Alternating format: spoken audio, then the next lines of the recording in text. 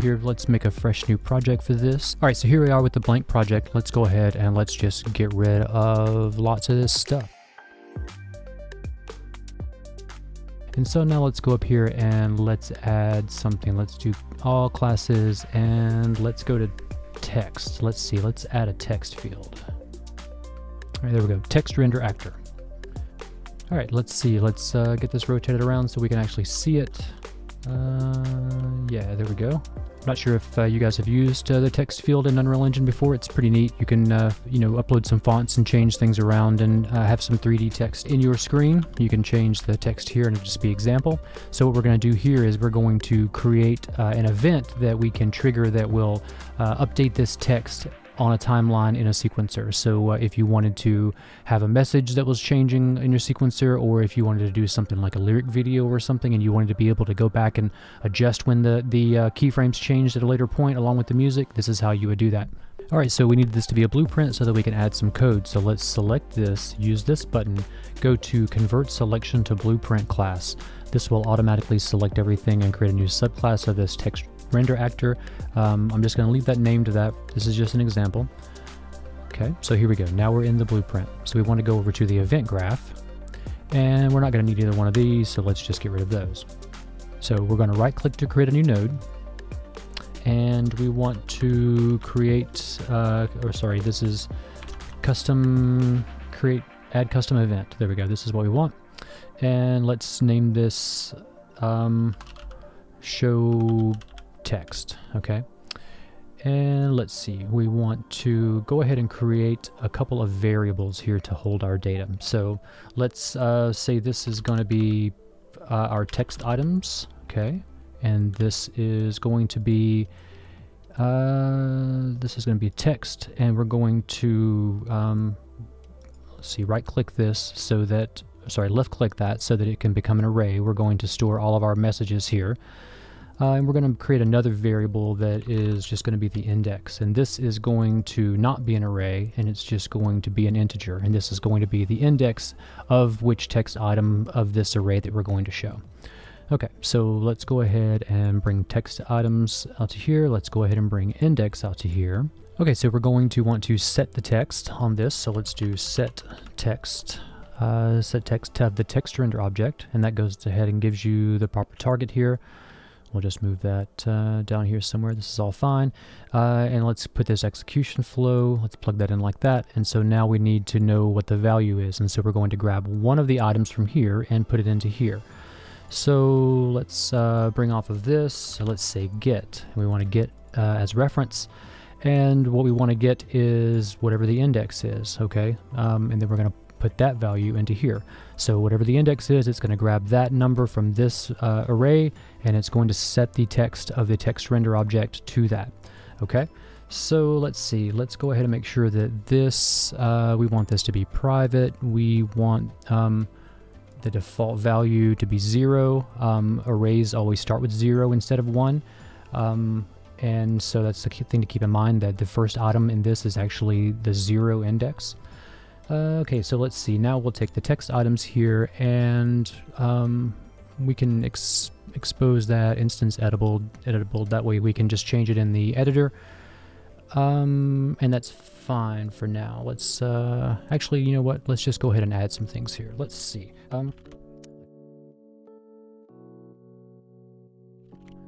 Great. Okay, so we've got some words here that I would like to show to everyone, and so let's see, let's compile this, let's save this, and one more thing we need to do. After we set the text, we need to increment, so we should just be able to ++ increment integer, and what we want to increment is this index. Okay, and so what this is going to do is whenever this is set 1, it's going to take that index and say, hey, just increment yourself and wait until you're called next time.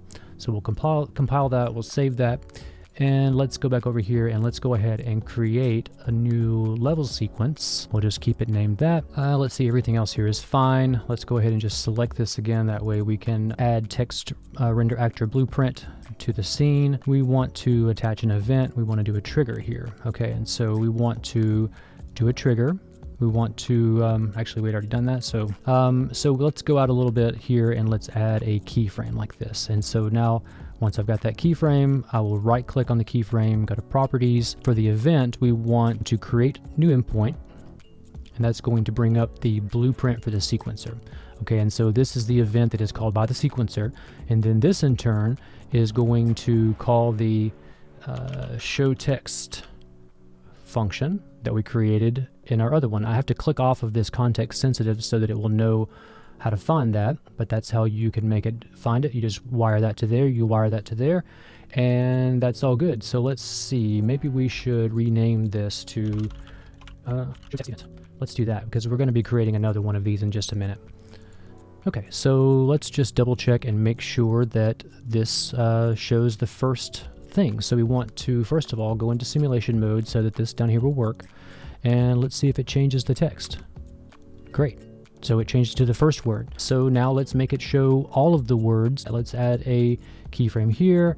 Let's add a keyframe here. Let's add a keyframe here, keyframe here. And I want to stay within the bounds of our index, although we're getting ready to add a check for this in just a minute. So let's see, let's wind this back.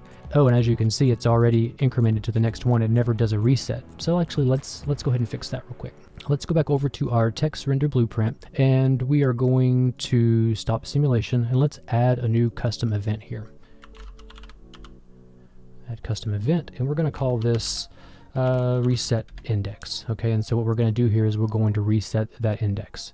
Okay, and so let's see, let's just pull this like this. Let's say set index, and we just want to set index back to 0. That's all we're doing there. So let's see, let's compile, let's save this, let's close this out one more time, let's go back to our sequencer, and here let's add a new event track just to kind of keep this clean. So let's do a trigger here, and at the very beginning of it, I'm going to set a keyframe here, and on this one, let's create another new endpoint, and this one we're going to name reset index event, like this. Okay, and so then we're going to, yep, you guessed it, we're going to reset index.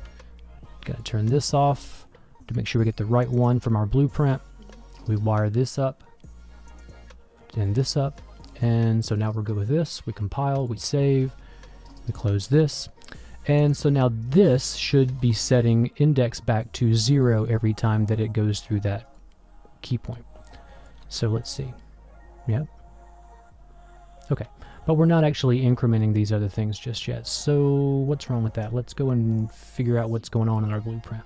Okay, so the thing that we forgot to do here is we created the key points, but we never actually set them to an event. And so I just need to do this. We want to go to this sequence. We want to call a function, and here we want to show text event. Okay, yep, I see that. It's going to do this every time. It just pops this up to say, here's the thing that you just selected. And I'm like, yeah, I'm aware that I just selected that. But in this case, I'm going to select it again. And there it is again. It's going to show it to me each and every time here. Let's see. Let's go to this sequence, call function, show text. Yes, there it is again. And we'll go to the final one, and let's see. Let's go to the sequence, call function, show text. Okay, great. That should be the last time we need to look at that. Hit play. Oh, there we go. What a great message. Okay, so I want to go over one more thing just to kind of keep this clean from a code aspect. Let's go back into the blueprint for the text field here, and let's see. What we want to do here is we want to make sure that the index that we're going to use is actually within the bounds of this array. And so let's see, what we want here is we want a branch. A branch is the way that you do a if-else conditional in Unreal Engine. And so let's just go ahead and stick that in the middle here. So if this is true, we want to set the text.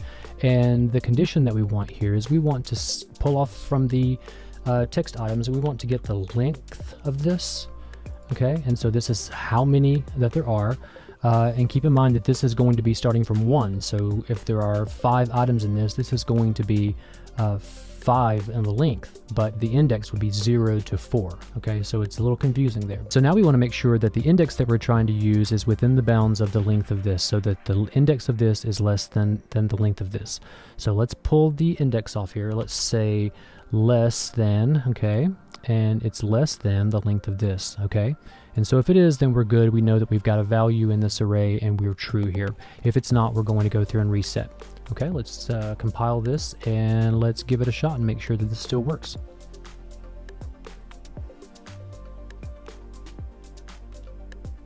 Great. I hope that helps somebody. Thanks for watching.